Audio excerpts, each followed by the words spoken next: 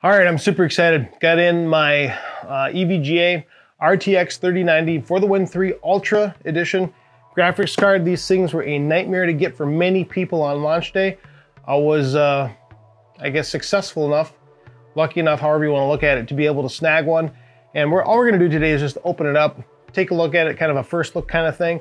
And then next week I'll get into benchmarks, but that's all this is today, is just a quick unboxing.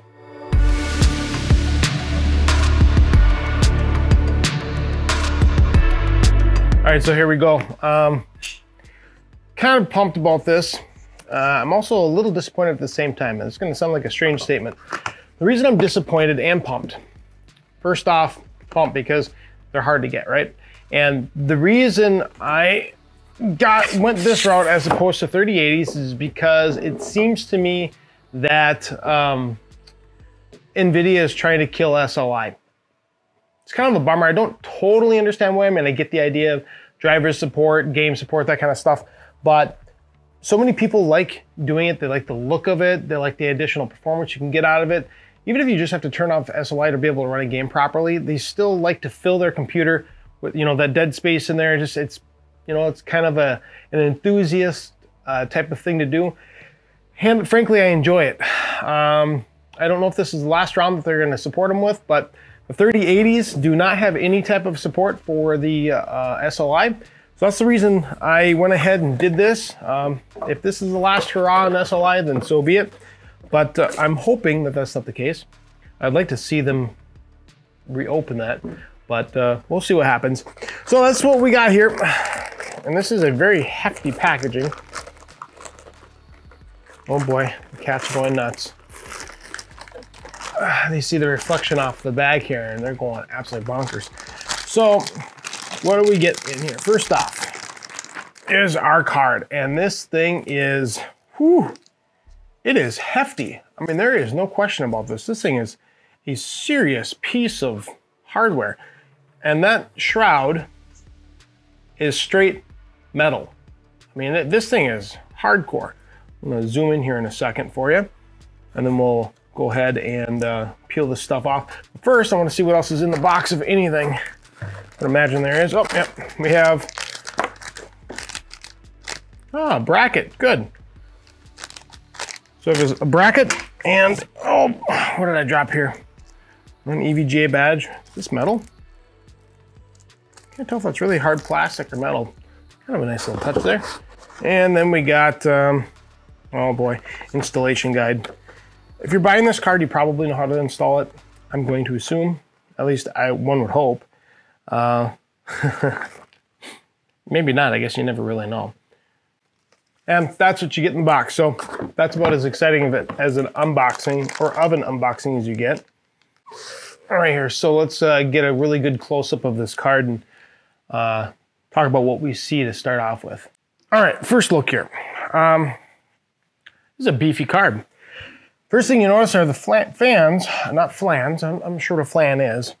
They are not perfectly centered across the straight. So I actually kind of like the look of it. It's hopefully the cooling works well. I can't wait to test that out and see what that's like. But man, is that a hefty, hefty cooler that they got on there. That is really something. The shroud is plastic, but that's all right. I mean, when I get this thing put together, I'm gonna put it on a water block anyway. So that plastic shroud won't matter. I do like the looks of it. So if we're gonna look at it, how it would sit in your case, pretty straightforward. I'd be willing to bet that those light up based upon the website and other reviewers that have taken a look at this out there. Back plate, very nice and clean. This back plate, it actually feels like metal. Or is it graphite? Can't really tell here. It does have dual BIOS, as you can see right here. You got your OC and your normal BIOS, just a simple switch. It is defaulted to normal. And I did notice that they've already got BIOS updates for this on EVGA via the Precision 1X, or X1 software, I should say. And this is the for the Win 3 edition, so it should have a hefty boost. Very interesting that they went with an actual hard plastic accent at the end, or each end of the card. I don't know that I'm a big fan of that. Personally, I'm more of the type that prefers neutral, but again, I'll be removing this, so I guess in the end it won't matter. That's fine.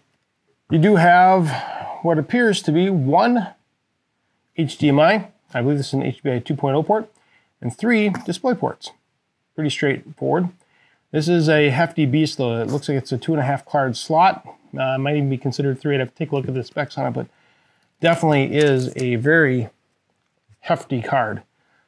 This will take up some space in your case. So hopefully with the new water blocks, I got to see if there's a different bracket that might be available for this. I hope there is. Last time there was a 3 bracket. I take that back. This is just going to be the single or the dual socket bracket. So this will slim down once you get this shroud and cooler removed, and we put a water block in there. I'm going to be looking at probably the Optimus blocks that they have available once they're in stock again. So that's kind of our first glance here. Oh, we do have what appears to be digital RGB and RGB cables. Is that a fan header? That is a fan header, actually. I apologize. So a digital RGB plug and a PWM fan plug. And then obviously it does take the 3 8-pin PCIe cable setup. So pretty standard, it looks like, on all the 3090s out there. Very curious to see what kind of wattage this pulls. I know that Jace2Sense and Linux Tech Tips have done reviews on this card. Actually, so has Gamers Nexus. They've already got their stuff in, but I'm going to do my benchmarks and my thoughts once I've got this all set up. And again, I'll be doing it on a water block, so I'm pretty pumped about that. But we'll check them out, the performance on just the air cooler first, and then we will compare the two. And then we'll compare them in SLI because I do have 2 of these. So I'm pretty pumped. I mean, I don't really know what else to say in a simple unboxing other than this is a very beefy card. I mean, this thing's got some serious weight to it. I know it's hard to tell on camera, but it's very clean looking otherwise, other than the red plastic inserts at the end that I don't like. I will make mention also that I do like the fact that they went to this, they have this black slot here. This bracket here is really nice. Anyway, so that's kind of it. Let's discuss what I'm hoping to accomplish with this thing here and wrap this video up. Okay, so that's about it. This is just meant to be a quick unboxing. I'm going to talk to you about what I want to do with this card. So first off, I am going to run some benchmarks with this. I'll do that next week. This week is, again, short on time. Just every time I turn around, I'm running out of time, which is not good, but that will change. I'm going to run the benchmarks on air for just single card, and then air on SLI, just for kicks of it. And then these are going to be going into Genesis, and that is my centerpiece, my main gaming computer. And when I'm going to do this, I'm going to initially do the testing with a 9900K, and then I'm going to actually do it with a 10850K. And the reason why 10850 is 10900s, even at Micro Center, which I don't understand why Micro Center would get into this game, but they've been marking up the price on the 10900s well beyond MSRP. I've never been a fan of when companies price gouge, and I'm very disappointed that Micro Center is price gouging on certain items right now, and they have been practicing that for a little bit, so really disappointed about that. But regardless, I was able to get a 10850K when that came out, and they're pretty readily available. It's basically the 10900, just doesn't hit the same max boost clock out of the box that the 10900 does.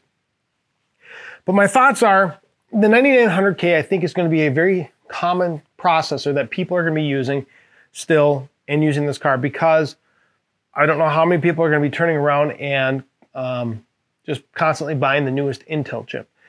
I'm not bagging on AMD. They've got some awesome stuff coming out. I'm just talking about what I specifically will be using this for at this moment. Now, I will also throw this in with my 3950X and see if there's much of a gaming difference. I don't expect it to be much, maybe very minimal. And then we'll see what happens when they bring out the 5000 series processors from AMD. I'm very excited about that. So what I'm gonna be doing for water blocks, I've been watching EK, hoping that they came out with something soon on these. Optimus has already come out with their water blocks. Now they're kind of crazy priced, but should be pretty interesting. I know Steve with Gamers Nexus had already done a video using those and got some pretty remarkable scores in his little competition that he does with Jay's 2 Cents. So I'm gonna grab one of those, maybe even two if possible, see what's available. I'm gonna keep watching to see if Watercool comes out with one with their heat killer blocks, which those are my favorite blocks out there. And then see who else does eventually here. EVGA doesn't have their block out yet, so it's just kind of a race to see who's the first one to come out with one, and that's probably what I'll end up getting for the dual water blocks to go in my system. Regardless, I'm excited about that. This is gonna be a massive performance upgrade as I'm seeing other reviewers put out their benchmarks on it, so I'm expecting the same type of results. I do all my gaming in 4K, so that's where I think I'll really notice it. And that's what this card is meant for, 4K with ray tracing. And then obviously all of my editing and rendering that I do. So I'm very excited to be able to use this one and specifically a couple of them. I'm also gonna try to pick up an Asus Strix. I think it's the 024G, their overclocked edition of the 3090. I definitely wanna compare the two. Someone already commented on one of my previous videos that why buy this? The Asus is the best card. Mind you, they said that before the Asus card was even released. So I don't know if that's just an Asus fanboy or what the case is. Because I'll say I have the Asus Strix 2080 Ti and the EVGA 2080 Ti, and frankly, they're the same card. I didn't notice any type of performance difference between the two whatsoever. I don't expect there to be much of a difference, if at all, between the EVGA and the Asus. I do expect at some point the Asus to be less expensive than the EVGA. EVGA seems to have continually increased their prices and then hold them there, which is interesting. But I will also say that EVGA has a substantially better customer service than what Asus does. At least that's been my experience. So anyway, that's what we got for today. Hopefully you did like today's very quick, very simple unboxing video. This was not meant to be a review on, wow, look at how amazing this card is yet. Those are already out there. I'm gonna have mine out next week, and then you can bag on that if you want, or you can just say, hey, that was amazing. We'll see what it turns out to be.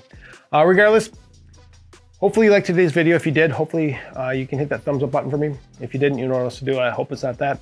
Hit that subscribe button for me, as it really does help the channel, and I will see you in the next one. Thanks.